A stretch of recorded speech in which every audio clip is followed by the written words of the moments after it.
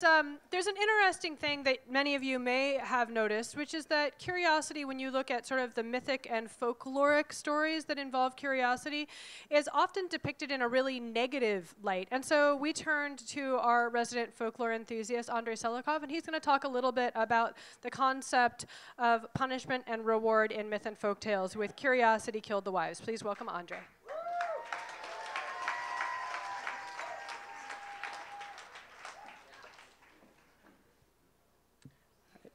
Hello.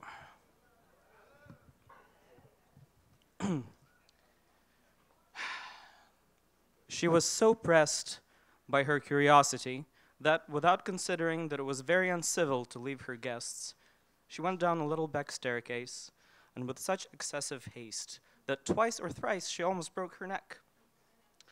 Coming to the locked room, she stopped there for some time, thinking upon her husband's orders, and considering what unhappiness might attend her if she was disobedient, but the temptation was so strong she could not overcome it.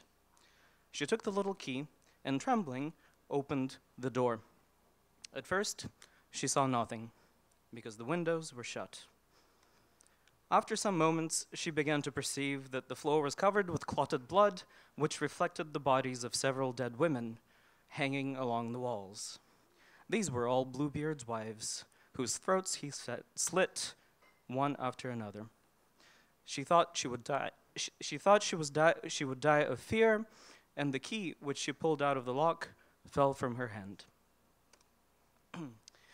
This is a pivotal moment from Charles Perrault's Bluebeard, or La Barbe Bleue, which I've retranslated from the French somewhat to preserve some of the more gruesome details which are omitted in a lot of children's translations.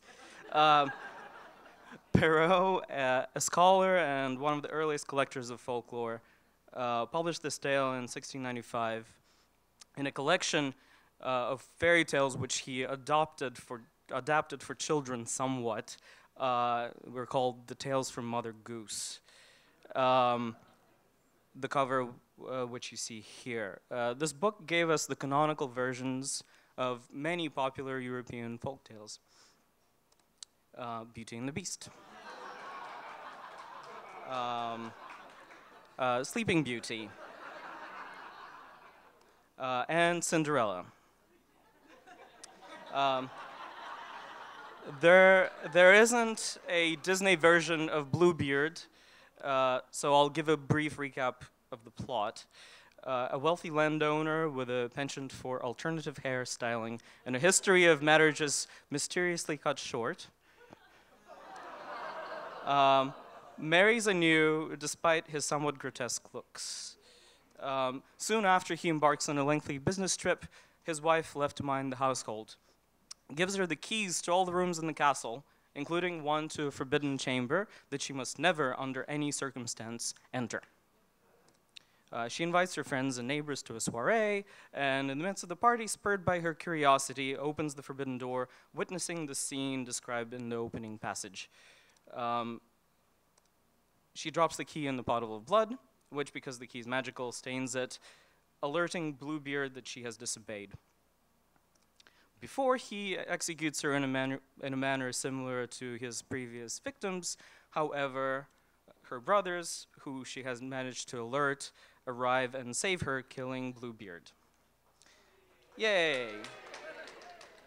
Now, Perrault published Bluebeard on the very cusp of what we now call the Age of Reason, or the Enlightenment. By then, the scientific revolution had already made certain inroads. Revolutions, yes. Copernicus died well over 100 years before Tales from Mother Goose was published. However, some medieval beliefs were harder to dislodge, particularly where women's curiosity was concerned. According to Christian church doctrine, curiosity was a vice. Both St. Augustine and Thomas Aquinas posited that lust for knowledge, or curiositas, and particularly vain lust for knowledge, vana curiositas, were a particularly harmful distraction from the pursuit of God and religion. In this, they drew partly on classical writers and philosophers. The ancient Greeks also had a dim view of curiosity, a quality that they distinguished negatively from the pursuit of scientific knowledge. There are a couple of reasons why women's curiosity was considered a negative quality beyond generally a negative quality, even well into the age we associate with science. Indeed, even during St. Augustine's time, a woman being curious was like twice as bad, or like 10 times as bad. These reasons are two foundational myths of Western society. One is classical, and the other is biblical.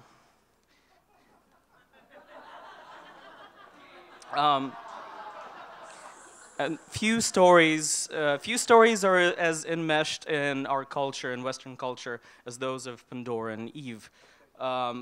If it wasn't for Pandora, the first woman created by the gods, and her curiosity, she would not have lifted the lid of the box, or the jar in the original, would not have let out all the evils that plague human life.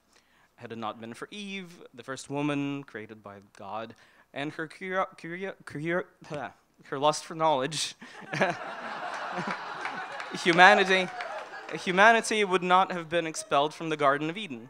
Other examples abound. Had Lot's wife not looked back, right, she wouldn't have been turned into a pillar of salt.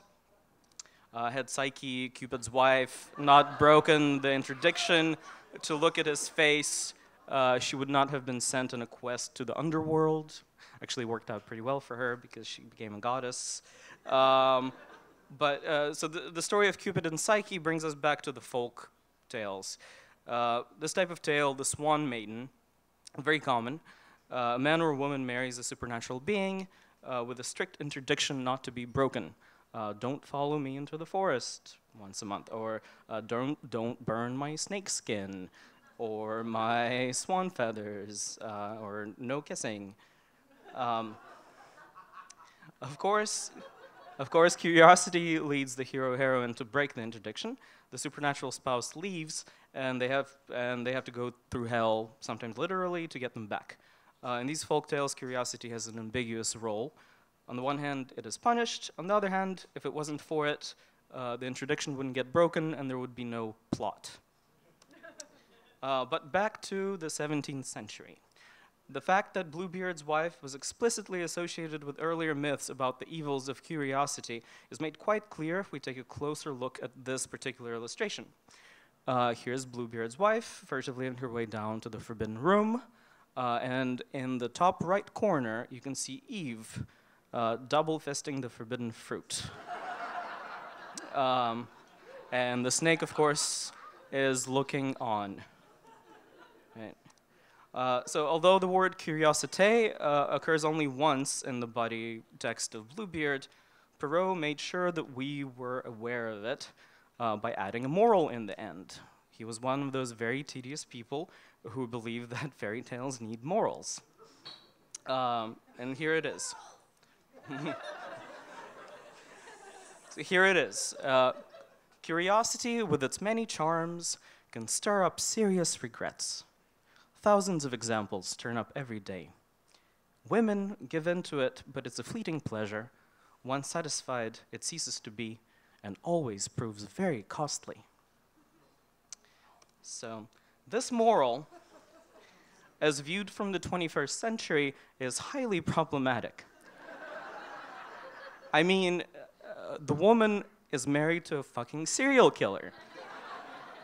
Yet, countless critical interpretations through the 1950s accentuate the curiosity and disobedience motifs, forgoing the psychotic killer with a basement full of corpses entirely.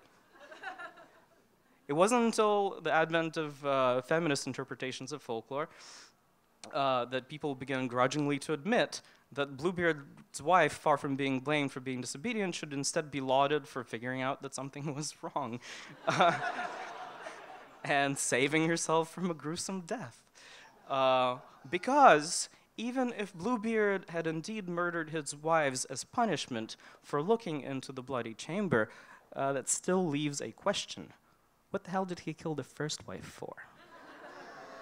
Certainly wasn't for discovering a room full of corpses. At that time, it was an empty room.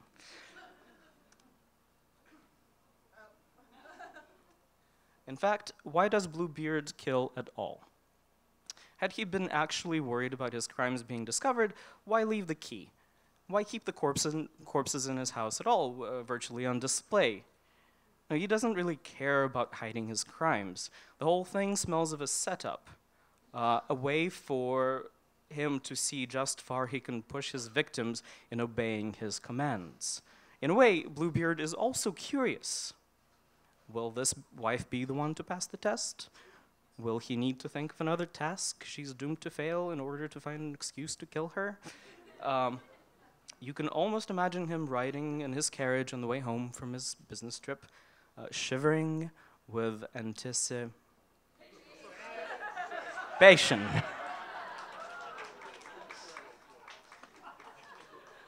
In the end, his plan is foiled. Although the fact that our heroine relies on her brothers to save her does take away some of her agency, and we can actually turn to a very similar tale to remedy this. Bluebeard is classified as tale type 312, the maiden killer under the Arne Thompson system. Adjacent is tale type 311, also known as maiden rescues herself and her sisters. The most famous version of this is called Fitcher's Bird. It's a Brothers Grimm tale, but it's also known as How the Devil Married Three Sisters in Italy, for instance. The setup is very similar. There's a forbidden room, and a way for the villain, the devil, evil magician, to know that the interdiction is broken by a curious bride. Only in this version, after the villain marries and kills two older sisters, the younger manages to fool him, resurrects her siblings, and smuggles them out of the castle, usually with a bag of gold. All on her own without any help. Curiously, it's a more popular version than Bluebeard is in world folklore, or perhaps not very curiously. The widowed Mrs. Bluebeard also inherits a fortune and marries again, this time happily ever after, hopefully. While so many of the myths about curiosity, Eve, Pandora, end with misery and grief, I think this one leaves us with a little bit more hope. And as it happens, Perrault also left us a second moral, because like I said, he really liked morals. Here it goes. Take the time to stop and think, and to ponder this grim little story. You surely know that this tale took place many years ago. No longer are husbands so terrible, demanding the impossible, acting unhappy and jealous. They toe the line with their wives, and no matter what color their beards, it's not hard to tell who is in charge.